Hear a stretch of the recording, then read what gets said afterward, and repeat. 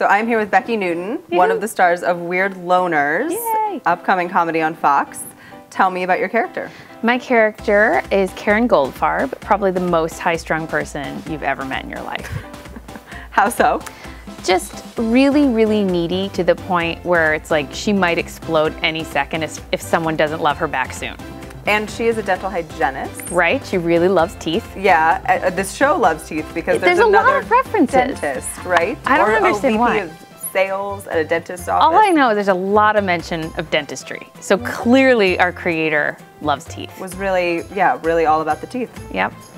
Okay, now the show sounds a little bit like New Girl in concept. Now that may just be because we have like a New Girl producer. Yeah, I guess a bunch about the similarities.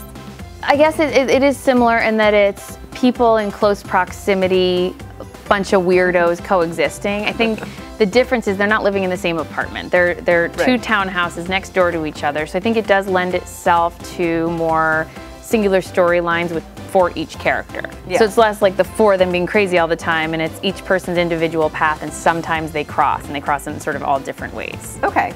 But so you would say that each character has a pretty solid storyline of their own. Yeah, I do. Okay. I think they have identities and storylines of their own. I know another difference is, unlike a New Girl where they may have known each other before, the different characters had different previous relationships, these characters have never met.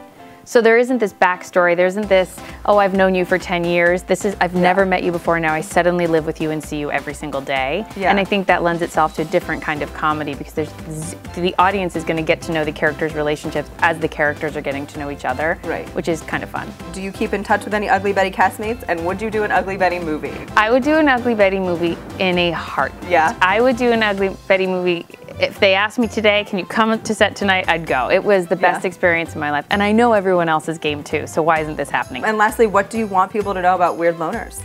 I want them to watch it because they're gonna laugh. Okay. They're gonna laugh, they're gonna be really uncomfortable a lot, which I think is really funny. It's like the weird things people do when they're nervous or when they're happy. Like, it's just a weird part of human nature, and this show will allow us to laugh at it, and that's my favorite kind of comedy.